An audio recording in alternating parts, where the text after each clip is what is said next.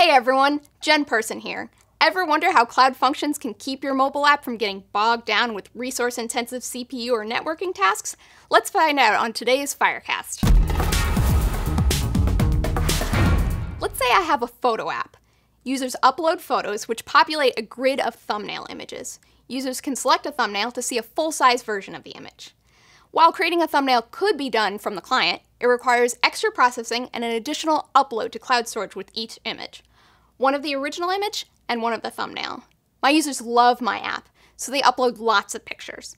I want to make sure I give them the best experience by offloading the work using Cloud Functions. With Cloud Functions, I can eliminate the additional work from the client. Even better, if my app is on more than one platform, I don't have to code the same process for each app. The code I'm going to show you today is similar to one of the function samples in the GitHub repository, so feel free to follow along using the link in the description below. Today, I'm going to use 3 additional tools. First, I'll use a software package called ImageMagick to create a thumbnail. This is already provided by Cloud Functions as a command line program, and you can read more about it in the description below. Next, I'll use a module called Child Process Promise. It lets me run the ImageMagick CLI. And finally, I'll use the Google Cloud Storage module to upload the thumbnail to my storage bucket. Let's get these set up. I'll go to the functions directory of my project and use npm to install the Google Cloud Storage module. You can see I use save in my command. This adds the package name as a dependency in the project's package.json file. Cloud Functions will only install the modules declared in your project's package.json file when you run the Firebase deploy command. So now when I install the Child Process Promise module, I'll use save again. I'll open package.json, and you can see that the Google Cloud Storage and Child Process Promise modules are listed.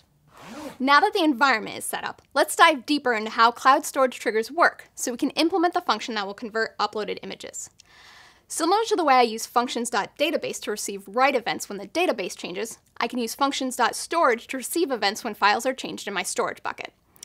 The function I'll write today receives an event object that contains a property called data, which has the type object metadata.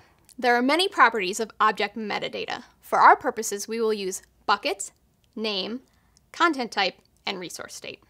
Bucket is the storage bucket for the object. In our case, it's a storage bucket associated with the Firebase project.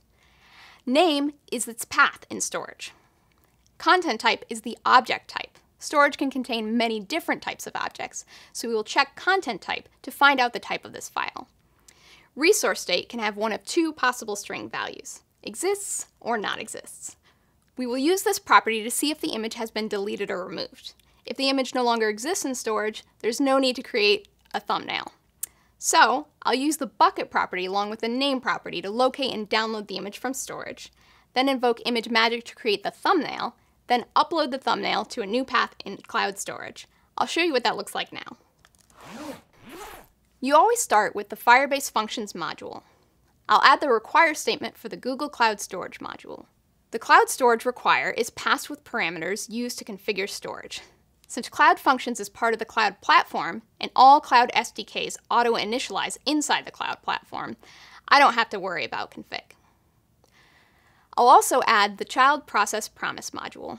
This module provides 4 different methods for executing external programs. The method I'm going to use is spawn. The spawn method loads and executes an external application in a new process.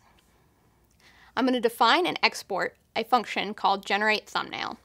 This will trigger whenever a file changes in my storage bucket. The function receives an event that describes the object that changed. I'll get a hold of the object metadata property from the past event. This contains all the information about the file that changed. I'll store the object's name in file path. I can then get the object's file name from the path. The JavaScript method split converts a string into an array. The parameter passed into the function determines where the split occurs. Pop removes and returns the last element in an array. I'll define a constant for the bucket where the storage change occurred, and I'll create a reference to the file bucket using the Cloud Storage API included earlier. Then I'll make a string with a temporary file stored locally on the Cloud Functions instance. This will hold the image while it is being modified.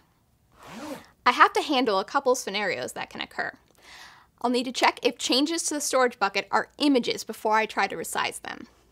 Also, there's a chance that the image could disappear from the storage bucket as the function begins to execute. Say, if a user uploads a different picture than what they wanted, so they take it down right away.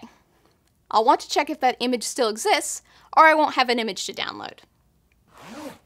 I'll get the content type of the newly added object using the content type property I mentioned earlier.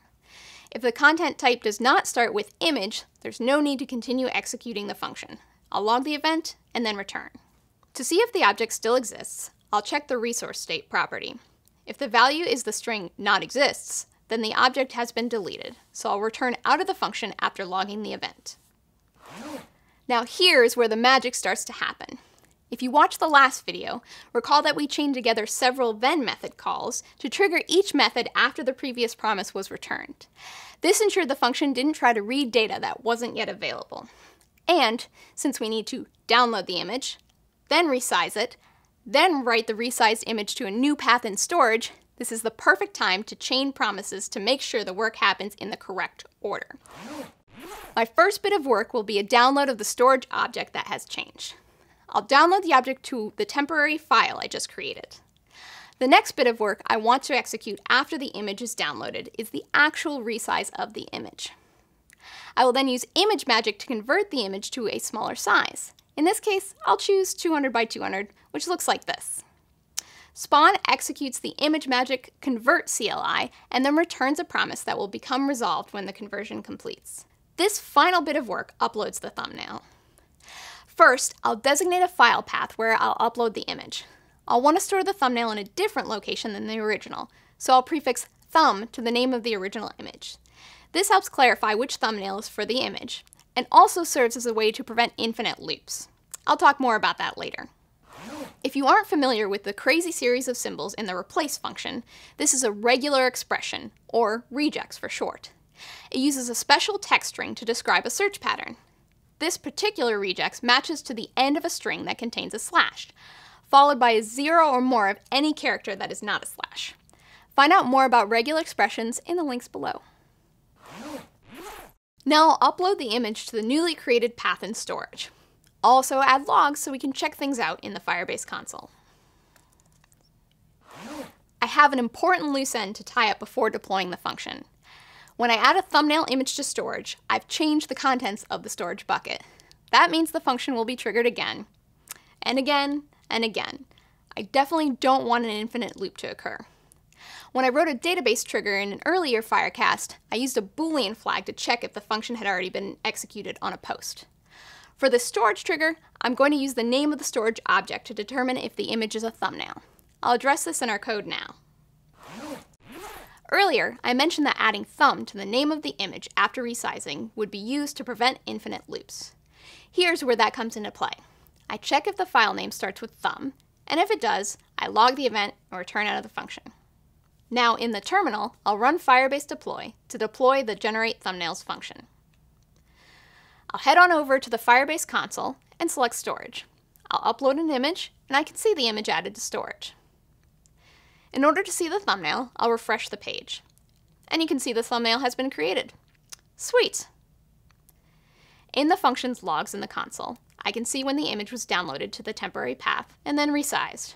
I can also see a log that an object added to storage is already a thumbnail. This shows that the function was triggered when the thumbnail was added to storage, but there was no need to generate a thumbnail, so the function was exited. Breaking it down, generate thumbnail downloads the image, then resizes it, then writes the resized image to a new path in storage. And, as usual, remember to return your promise or you can end up with a cryptic error message instead of a thumbnail. So now you see how Cloud Functions can be used to offload data and memory-intensive tasks away from the client. But wait, there's more I can do with my cloud storage trigger, so tune in to the next Firecast for part 2 of writing a cloud storage trigger. If you are ready to write some Cloud Functions after watching this video, make sure to hit like. Also, subscribe to the Firebase channel on YouTube to get notified when new Firecasts are released, including part 2 of cloud storage triggers. Thanks for watching, and I'll see you here next time.